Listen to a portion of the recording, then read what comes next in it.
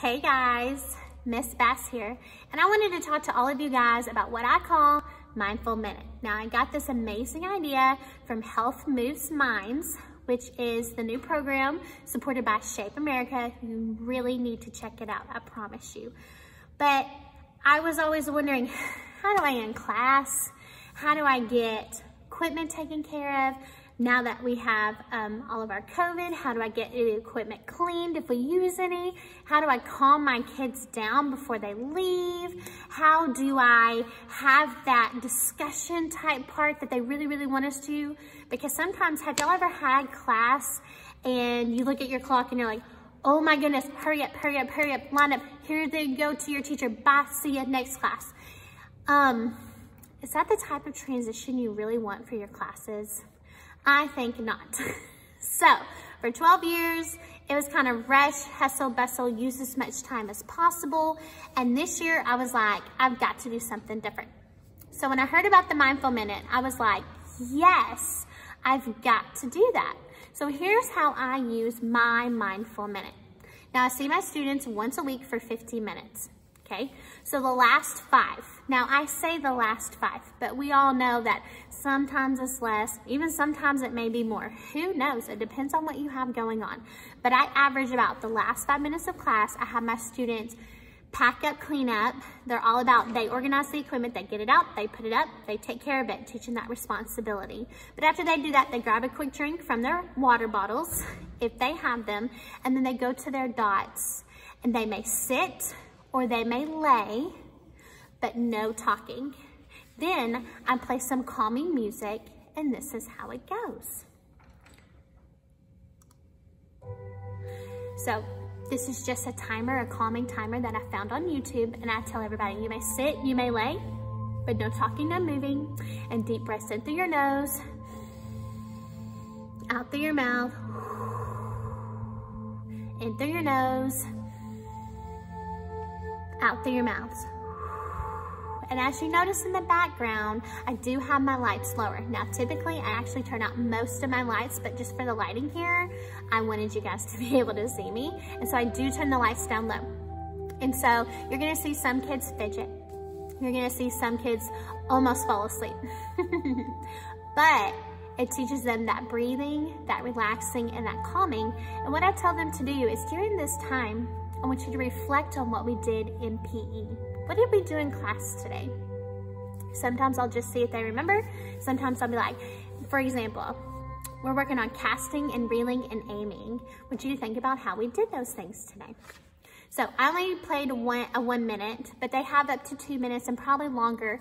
Just go on YouTube and look calming timer, and they have all sorts. Super fun, super relaxing, calming music.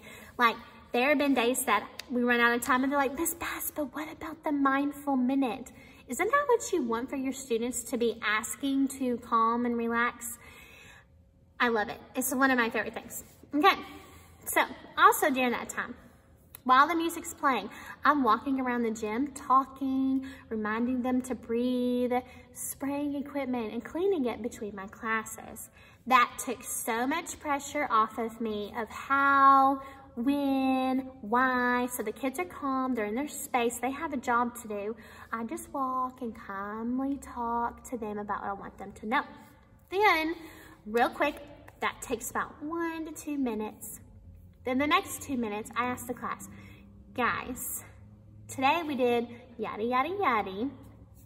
And here's how I do it for the younger ones. So for the younger students, let's say if we're in a jumping unit. Guys, we worked on jumping and hopping and hopscotch. Okay, everybody stand up. Show me jumping. They show you jumping on 2 feet. Show me hopping. They show you hopping on 1 foot. Show me hopscotch. All right, jump, hop, jump, hop. Okay, guys, which one was your favorite? Show it to me now. And then they'll choose jumping, hopping, or hopscotch.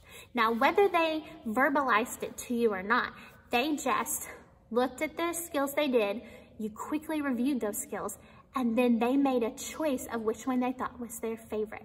So I do that a lot with my kindergartners and my first graders. I'm like, show me this, show me that, show me your favorite. And if we have extra time, I'll point to a student and be like, hey, why is that your favorite? Fabulous. super simple, super easy cheesy, but I promise you that show me part, huge, huge, huge, huge. I loved it. So then we step up into 2nd, 3rd, and 4th grade, and our questions towards the end of the class, they change a little bit.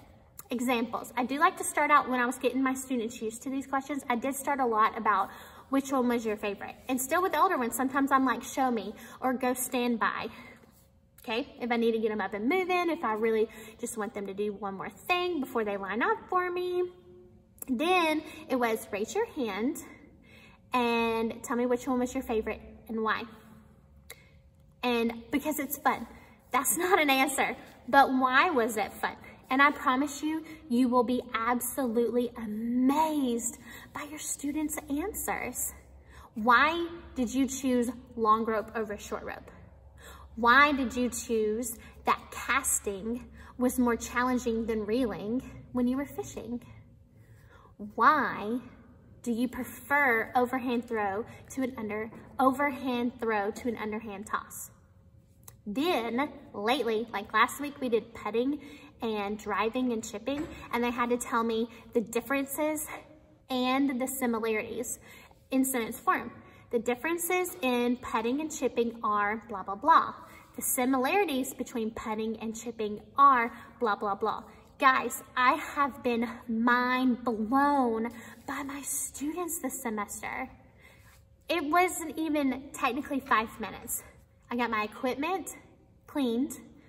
My students are calm. They've taken that time to reflect, that social emotional calming, reflecting on what you're doing, how you handled a situation, and then the skills, reviewing and discussing. Guys, I promise you, if you take just a few minutes or even 1 or 2 minutes at the end of your class, if you can turn off the lights, cool. If not, that's okay too. I don't always get there. If you can play some calming music, that's great. If not, it's okay. But if you give your students, I promise, some time to sit and think for just a moment, and then to either show you or tell you, then I promise you will be like, okay, my students truly are learning and listening to what I do. So it's a great time for calming, social emotional, cleaning, assessment.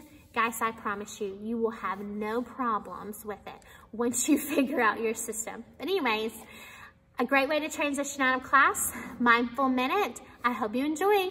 Bye.